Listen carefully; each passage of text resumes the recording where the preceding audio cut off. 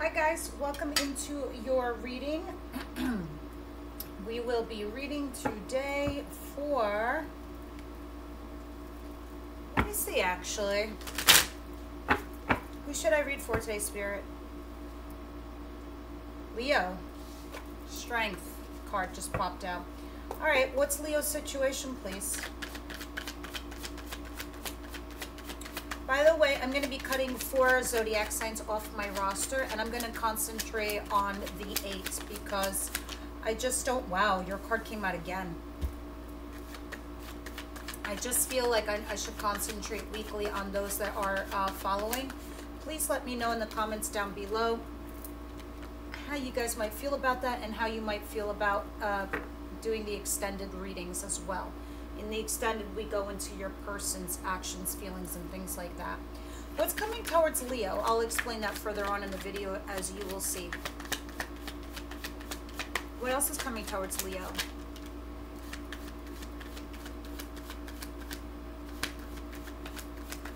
Okay, it's interesting. You're going to finally get some clarity over your past. Someone comes forward and reveals some things to you. What don't they see coming?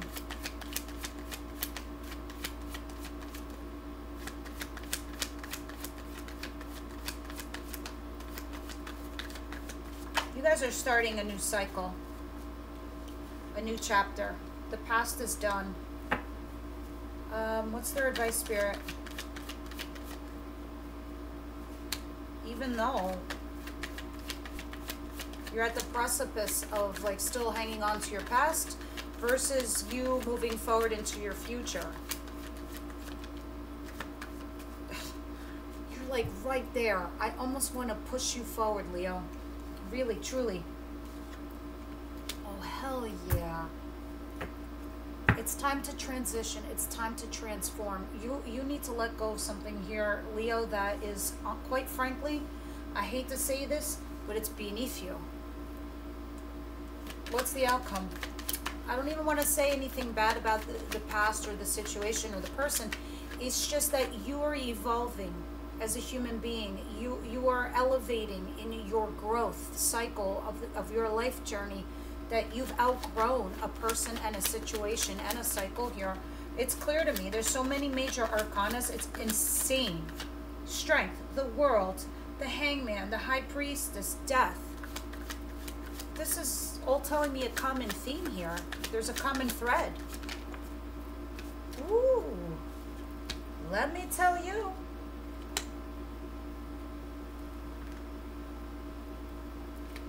Some of y'all are going to be very busy over here with 2 energies I see here. Your overall message of the week is the 5 of Swords. This is winning at all costs. This can also talk about bittersweet or cutting your losses. I'm going to see how this plays out throughout your week. But you see this person?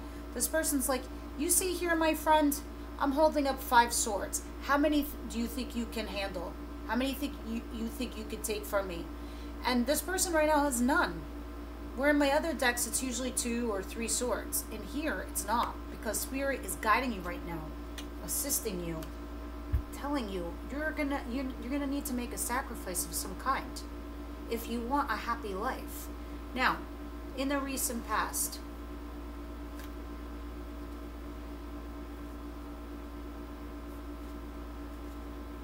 you might have been dealing with somebody.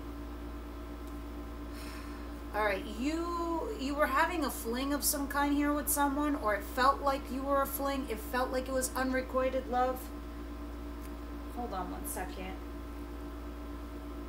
I was going to turn off the AC, but I hope you can hear me over it because it's just way too hot. You were having a fling here with somebody, and then it just felt like you were lonely. You were left out in the cold.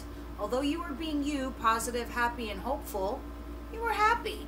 All right? But then you got all up in your head with the Queen of Swords. You're like, do I cut this out, or do I have a conversation with this person? You weren't quite... It felt like it was unrequited love. When I see a fling, and I see a 4 of Cups, it's unrequited love. One of you did not feel the same way as the other person.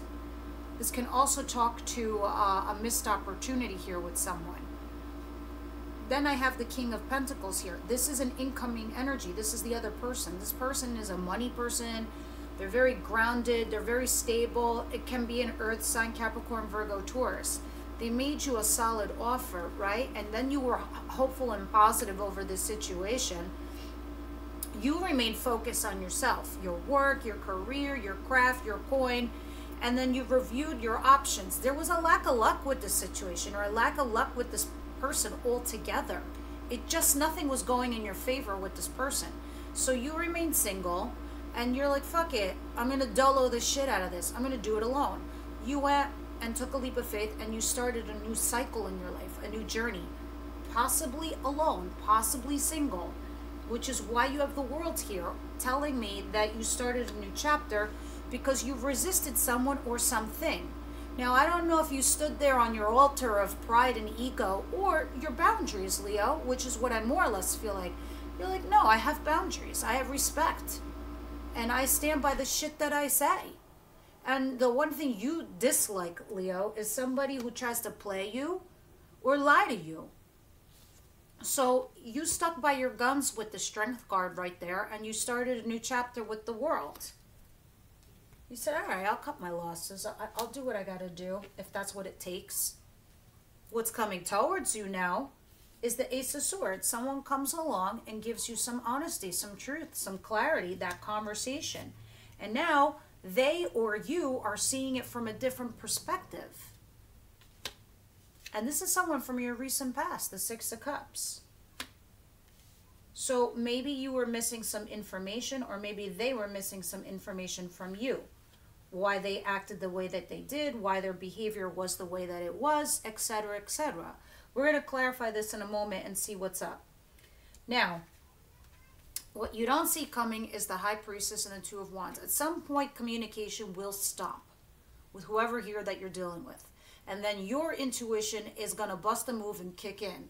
And when your intuition kicks in, Leo, you're going to be at a crossroads. You're going to be the Two of Wands. The Two of Wands, to me, is talking about you looking out into the horizon. You're like, where do I go? Because all I know is it's shit back there. And I see the horizon. I see the sun moving forward. So you are taking a step towards your future. And your future doesn't have this shit in it at all. Not even possibly this person. Because you're on and off talking to them anyway. Again, we'll clarify and we'll see what this is all about. Now, your advice, the Queen of Wands and Death. This first popped out, Death. This either talks about transformation or ending a situation. In your advice, this is loud and clear, okay? Ending something, because you are here. You need to transform. It is exactly what I was telling you earlier, because all of these major arcanas are telling me you are transitioning, you are moving, you're growing, you're evolving, you're vibrating at a higher level, and somebody can't meet your vibration or won't. So Spirit's like, you've got to end something for your own good, because here you are, you're the Queen of Wands. Others of you, this is ending a third-party situation. If you're a mistress or a mister, because you're the third party, it's time to end it. I hate to say that, but it's because I did see a fling back there. And then you got an offer after that. So I don't know if that was like messing with your head, but I see that you stuck by your guns. Outcome. King of Wands. Do-do-do. I like this. King of Swords. Do-do-do. I like this too. We have two incoming energies vying for your attention, Leo. Now we have somebody over here who's a fire sign like yourself. Someone feisty, someone attractive, someone sexy, someone passionate, lots of chemistry, good looking. That's the fire sign. Also Aries, Leo, Sagittarius. Someone in your element home. There's also the King of Swords. Another match. Gemini, Libra, Aquarius. Somebody very cerebral, very fair, very honest, very balanced, very smart. Both these kings, which are incoming energy, so they're male or female, okay, because you're my queens, my audience. Whether you're male or female listening to me, you're my queens. This is how I discern the incoming and who's who. These are two energies that are coming towards you guys.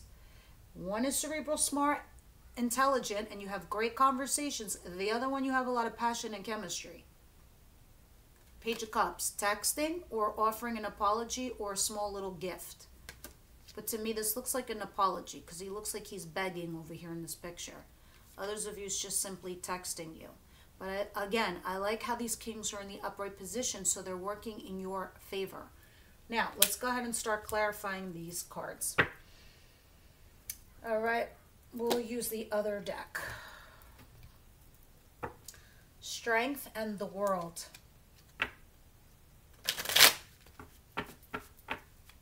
What is Strength and the World, please?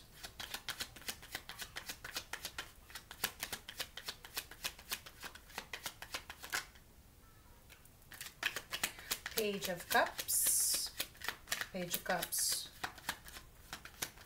Someone's texting you or offering you something here, and it's like somebody here is trying, like there's a second chance here with somebody, and they're offering you some kind of an apology, and now you're weighing your pros and cons. This could have been somebody that rejected you. Queen of Cups in reverse. This can also talk to the idea that you feel like a lot of you could have been emotionally abused by this person, or they used emotional tactics against you with this Queen of Cups in reverse. Interesting. So here you are weighing your pros and cons. You're definitely starting a chapter book because I see you holding back anyway. Yep. You might have been in hermit mode and now you're coming out to play finally. You probably got frustrated over this situation. You're like, fuck this. I'm not going to stay home. I'm going to go out and be myself. And you started a new chapter when you did this. But then somebody here came along, apologized to you, tried to have a second chance with you, but you're holding back. You're not feeling it. Queen of Cups in reverse. I told you, you're my queens. That's you being emotionally blocked, not available.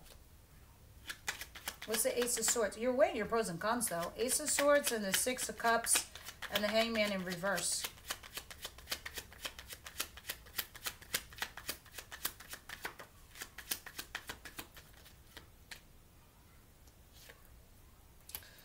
Yeah, there's these arguing. Wow. So this is in your future position. So when this person comes along from your recent past to have this conversation with you, this Ace of Swords, because the Ace of Swords is clarifying the Ace of Swords, there's going to be some arguing, some competitive nature where you're arguing back and forth with one another. And I think it's because this person is either you're doing this or they're doing this, trying to make the other person see it from their point of view, from their perspective. That's why the Hangman is here. And that's what's keeping you stuck. Like somebody here is saying, look, you have to understand where I'm coming from, what my situation is. And then the other one is, this is an example. And the other person's like, I don't really give a shit about your situation. I got to take care of me. So it's like, you want me to take care of you and I'll allow you and your situation to be okay with this? I'm not. It's something like that. It's something where you're like arguing back and forth over this truth. Someone's trying to force the other person to see it from their perspective. The Emperor would do that at the bottom of the deck because the Emperor does take control. It's not a negative thing. It's just, I think this person wants to be understood. All right, let me see what else is going on here. Two of Wands and the High Priestess.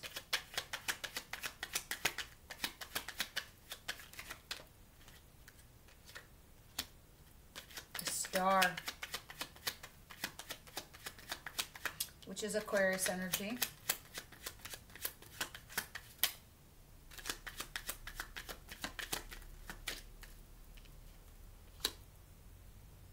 Two of Wands is clarified by the Two of Wands. You're at that where do I go crossroads. You got the world at the palm of your hands. And you know it, Leo. You know it. You know you can make moves, big baller moves too. So you're like sitting here holding the globe. You're looking out into your future. You're like, which way? But you know that you're going because the one rod represents your walking stick into the future. The other rod represents the past. And you're like, I'm not going to go there.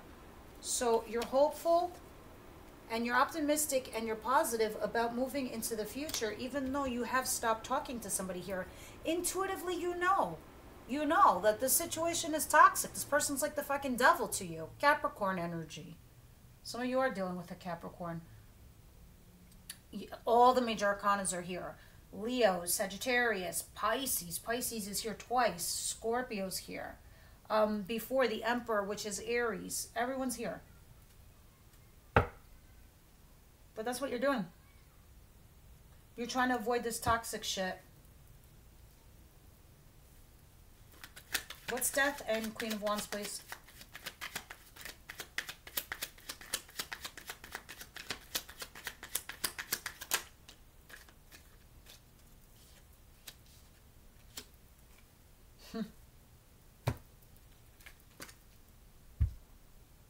This is for, I don't know, for all of you, some of you, please take this advice with a grain of salt because it's extremely specific. And usually my advice isn't this specific, it's usually a lot more generalized. But with Death and Queen of Wands, it's now definitely telling me this is about you being the third party, the mistress or the mister, the one that is the third party. The Lover, it's clarified by the Lovers and the Seven of Pentacles. Spirit's like saying you invested way too much time as a lover. Way too much time. Do you want to be a lover forever and then that's it? I don't think so. This is what you're trying to avoid. You know this now about yourself. You're like, I'm not dealing with this devil bullshit. I don't want to be a fucking lover for the rest of my life. I need to look into my future because I want some kind of stability. So that's what it felt like before, where this person comes in from your recent past trying to give you some truth. That's nice. You could take the truth. I appreciate the truth, but you'd shove it because, like, I don't really give a shit that you're married or you're stuck in a marriage or you're doing this or you're doing that. Anyone who gets a divorce, you know, it's not an easy fucking thing to do, you know, but kudos to you for doing it because you're doing the right thing. You know it comes with backlash. You know you have kids. You know you have family that you're going to upset. You know it's going to disrupt your home, your living life, your routine, your finances. We get it. We know it. But somebody who pulls themselves out of an energy that is so difficult like that, that person deserves admiration because they did a difficult thing. The shitty thing to do is stay in that situation and use somebody else for their own happiness because it's easier for them. That, it to me, makes me feel like unfair. It's unfair. Make the moves. And I feel like, Leo, this is what you're doing. You're putting your foot down. You're standing again. Like, I felt like I was saying this with Aries, too. You're standing on the altar of your beliefs, your boundaries, your values. And in your advice, Spirit's like saying, what are you doing? You stayed in a love ship far too long as a lover. Those of you who are not dealing with just a lover, because let me tell you something, this ain't no husband or wife, kids. This ain't even a couple. This is somebody who just met and have a profound connection and they're figuring out, or this is somebody who's in a third party situation or an illicit affair. Now, if you're somebody who just met them and you invest a little time and energy, you need to remove yourself. This has to be something else. A relationship, something grounded, or nothing at all. Spirit's like you're hurting yourself. There's something far better for you around the corner. I could be wrong, but that advice is very specific. Now, what is the King of Wands and the King of Swords and the Page of Cups? Because let me tell you, my friends, you have options. You have options. Look at you, Leo. Like, all of this is what you're saying, and they can't just like move on with me? No, somebody else will want all of this. And they will, because obviously you have two kings back here in your outcome.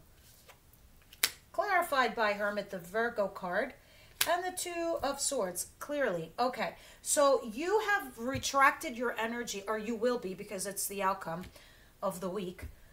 You are going to retract your energy, Leo, because you're going to be torn. You're like, shit, what do I do? On one side, you have one energy, which is that air sign. And on the other side, you have the king. Each one represents the sword. And you're like, what do I do? Because you don't know what to do. Well, you won't be. you're going to be confused, and you're going to retract your energy, and you're going to go within. You're going to do a self-imposed timeout to try to make a wise decision here. Because somebody comes along and probably apologizes and asks for forgiveness, and it confuses you. So there might be a new person versus somebody that, you know, somebody that you recently started investing energy with, and then you have this old energy that comes along and apologizes. But let me tell you something. I need to remind you, okay, because the devil is at the bottom of the deck. Don't repeat patterns. Don't repeat cycles. You did all this heavy lifting for a reason, and Spirit now is guiding and coaching you along. You don't want to be third party. You don't want to be just the lover, okay? Because at the bottom of the deck, you have the Magician, meaning you can manifest anything that you want. Somebody here has manifested you, which is toxic. Trying to get out of a divorce or a marriage. Hierophant in reverse. And this is down the pike stuff. Let me see what your romance angels have to say, Leo.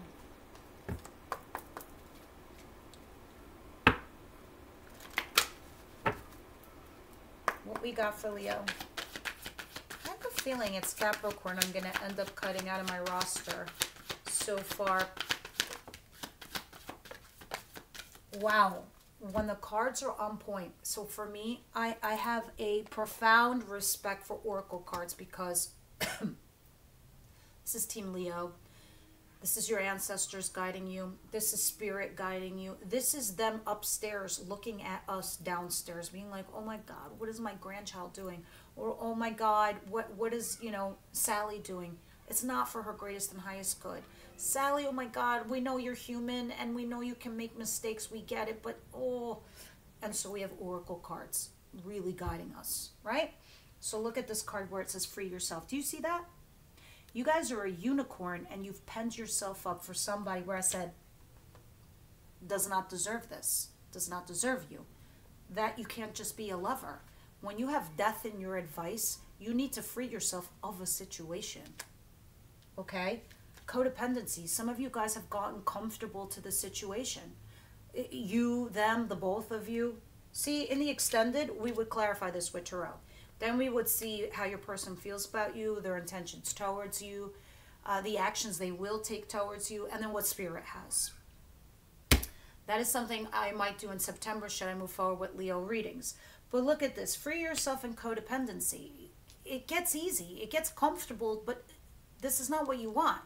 Because ultimately, one day, you're going to be old and gray, and you want to wake up in the morning, have a cup of coffee, and have your person sitting across from the table from you so you could discuss news, events of your life, the shit that happened to your family, or whatever it is that you like to talk about. That's the point of life, right? To find and make us happy, to be with our ultimate person. Or are you just okay to be a lover? Codependency. No one is responsible for the other person. Nobody. You just have two separate individuals who come together to share a life, not depend on one another. And now it just looks like it's just so used to just having somebody there, even though they're not the right one, they're there. I'm not saying that's you, Leo, but somebody here is codependent. Religious factors at the bottom of the deck. Some of you guys could be dealing with somebody that is profoundly different from you in race, in ethnicity, can be culture, any of the above. Take your pick.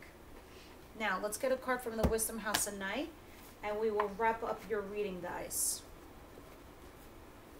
No, you know what? Let's get a reading from Moonology, because I feel like Moonology is going to give you the right advice for this situation, to be honest with you. Universe, angel, spirit guides, and I will read from the book, so please stand by, because again, Oracle cards are great listening tools from our spirit guides. Leo, please, what do they need to do to help them along? Leo, please, to help them along. Thank you. Meant to be, I'm telling you. New moon in Leo. There you are. There's your card, baby. Confidence is key to your success. I knew it. You're in a situation right now where you have to stick to your guns. Let me see. Let's see. Let's see.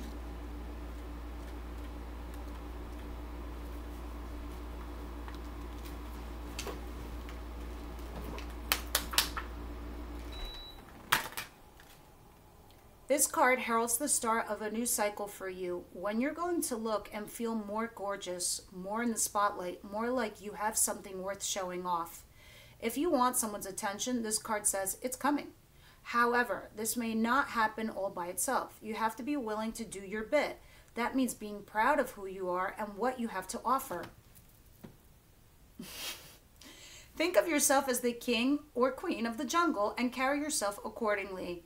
This card is also a great omen if you're asking about a creative project you're working on. Alternatively, it can herald good news or a new start for children. Make sure you make time to have fun as well. Additional meanings of this card is it's time for you to show the world what you've got, shine your light, have some pride, spoil yourself, you've earned it. You've turned someone's head. You've turned multiple heads with those two kings over there. The teaching of this card is the sign of the big and brave-hearted lion. Okay, of prideman and of showmanship and flirting. The energy around the new moon in Leo, and therefore around this card whenever you pick it, is a hot and generous one. The energy loves itself, and so should you. If you've been too much of a wallflower, this new moon card and the new Leo moon comes as a reminder that you need to be proud of who you are. Because you're taking hermit mode. You're taking a back seat. You're pulling and you're just pulling your energy away. But I can see why you're doing this. You're going within because this cave is representative of your soul, your heart space. And the cave entrance is the heart. So this is about you holding back. Very, very interesting. Remember, Leo, this whole entire reading was very much to me blessed. And bring on that confidence and that braveness of who you are. All right, guys. Leave me your comments down below, and I will see you on the next one.